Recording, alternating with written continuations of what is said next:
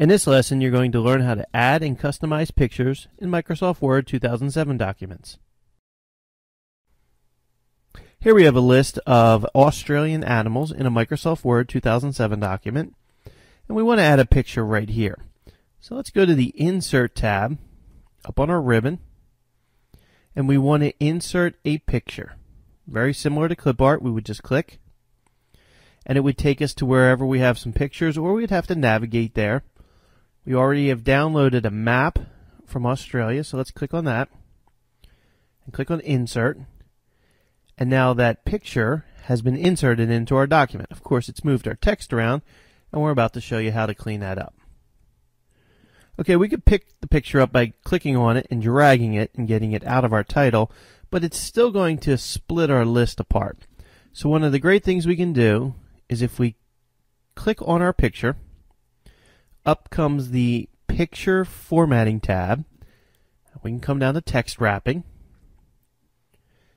and then just select Through. By doing that, that allows us to move the picture wherever we want, similar to when we're inserting pictures or clip art in Microsoft PowerPoint.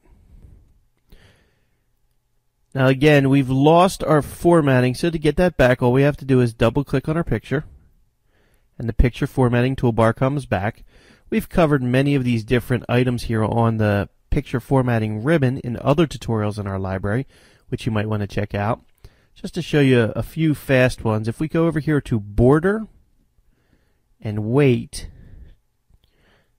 you can see how the border style is changing with the auto preview as I go up and down. Let's make that a 3-point border, which looks nice. I click outside, and now I can move that picture up. And that certainly makes our document look better.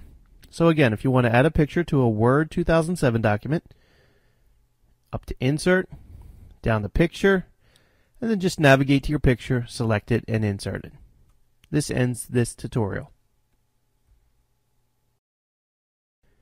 In this lesson, you learned how to add and customize pictures in Microsoft Word 2007.